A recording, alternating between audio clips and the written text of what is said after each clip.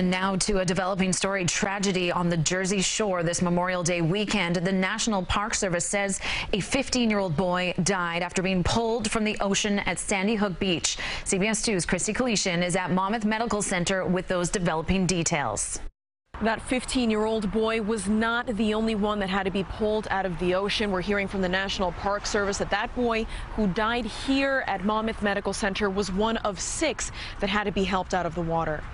And this all happening around 4 this afternoon at Lot B on Sandy Hook Beach, a section of the beach that has signs indicating it does not have a lifeguard.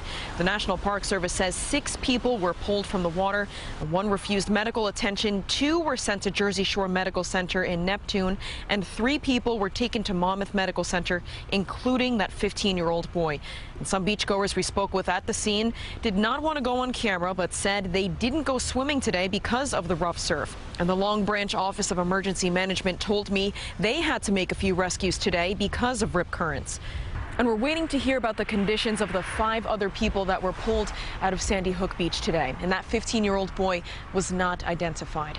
In Long Branch, Kristie Keleshian, CBS 2 News.